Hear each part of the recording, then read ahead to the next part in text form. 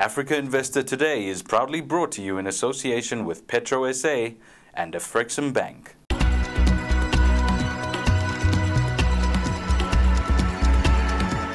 Good day and a warm welcome to Africa Investor Today with me, Avon Middleton.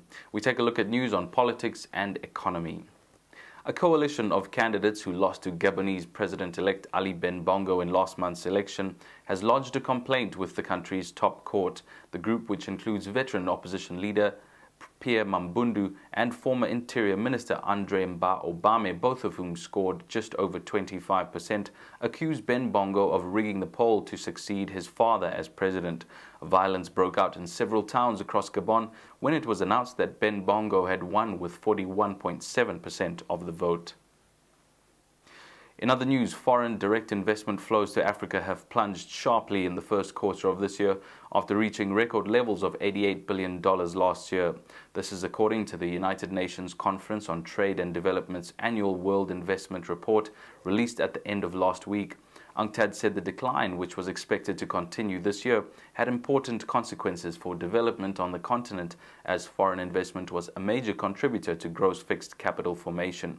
The report showed foreign direct investment into South Africa last year was $9 billion, almost double 2007's $5.7, but it dropped 80% in the first quarter of this year to $1.2 billion, compared with $5.3 in the first quarter of last year.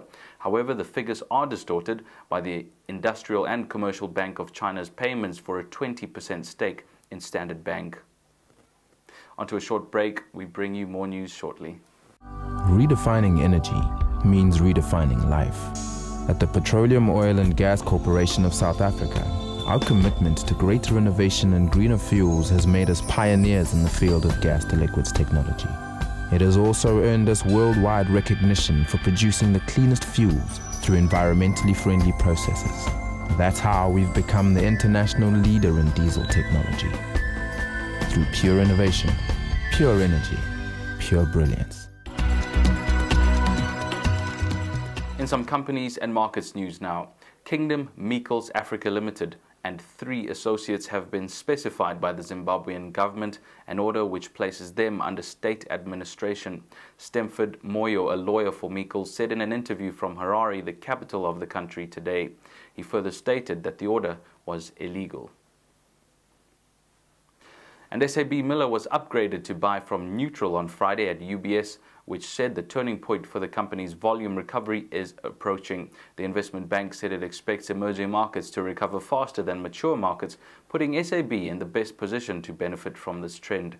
It likes SAB Miller's Latin America and Africa exposure and will help lead to above-average long-term volume growth.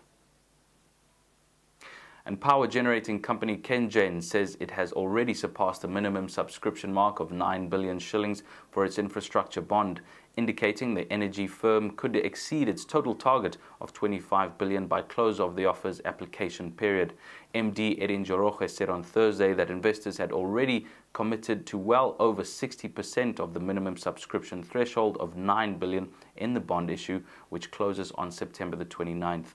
KenGen, which supplies about 80% of Kenya's total electricity power demand, is hoping to raise at least 15 billion shillings through the debt instrument to finance new power generation projects.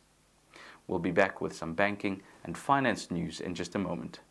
Afrexim Bank is Africa's leading trade finance bank, an organization dedicated to promoting African trade through credit, risk-bearing and advisory services. We pride ourselves on having local presence throughout the continent and are committed to extending our award-winning trade and project finance programs to unlock private sector development continent-wide. We invite you to become a part of our vision for a strong Africa in a changing world. If you trade within Africa, contact us to support you.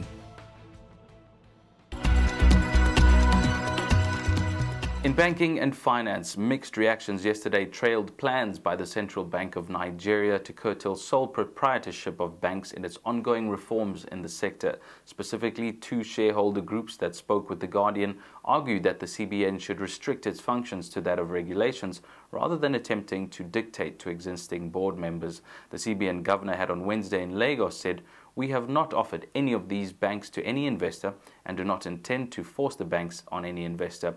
However, the Central Bank of Nigeria would not allow these banks to go back into the same one-man structure that they were in before now.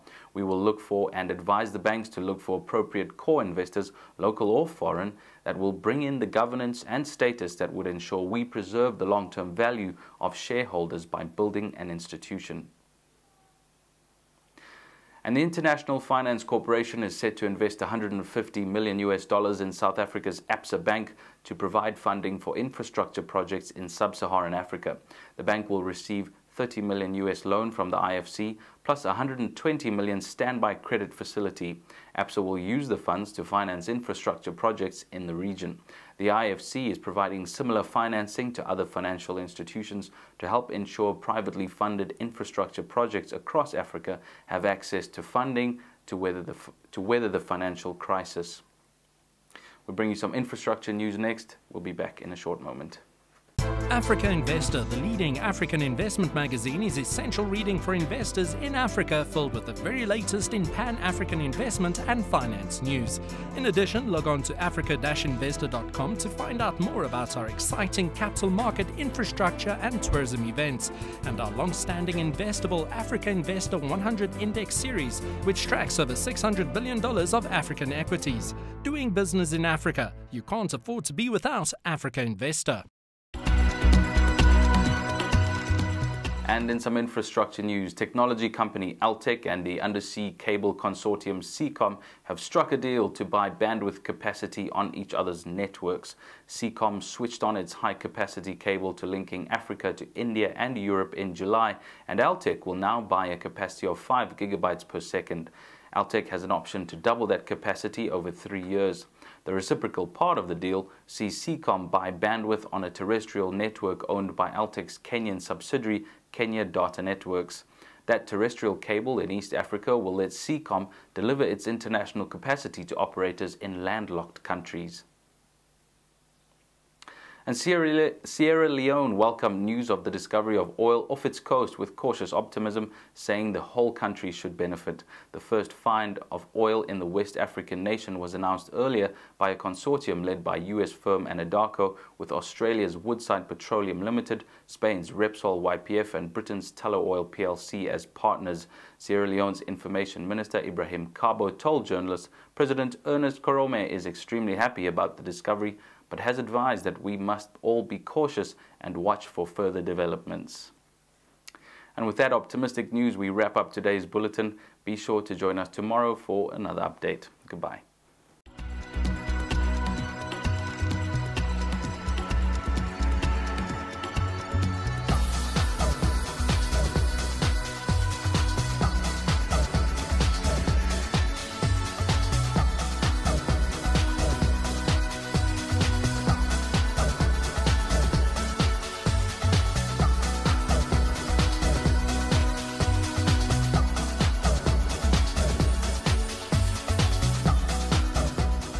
Africa Investor Today is proudly brought to you in association with Petro SA and Afrexim Bank.